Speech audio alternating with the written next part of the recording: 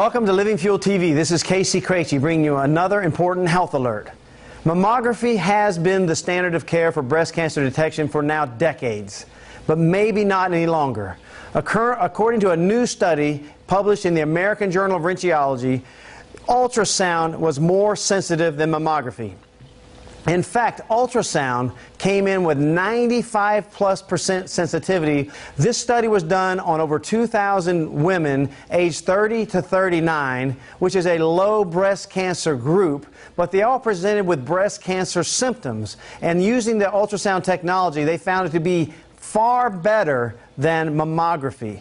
Now, this is standard of care using ultrasound in Europe for a long time now. But in the U.S., it's been mammography from age 40 to a woman for every year until the old age. So a woman getting a mammography age 40 every year for 30 years gets a lifetime equivalent of about the same radiation dose of being 1 mile from Hiroshima when the bomb went off. Radiation is a lifetime load problem. So the mammography test carries its own dangers and is not as sensitive as it needs to be. So hopefully this will pan out that the U.S. medical system will start going to this benign, almost benign technology of ultrasound, because most tests have a risk-reward associated with them. Many tests do. So a high radiation test, say a CT scan, would bring you a radiation dose equal to 400 to 500 chest x-rays in a single CT scan. So for instance, the information you get really needs to offset the risk that you took in taking so much radiation dose.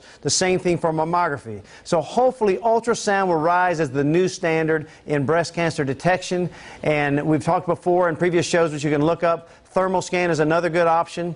So the real trick, though, the real test is that early detection really isn't the key here. The key is a lifestyle of prevention, which we teach often on these shows. I hope this was helpful to you. God bless you, and have a great day.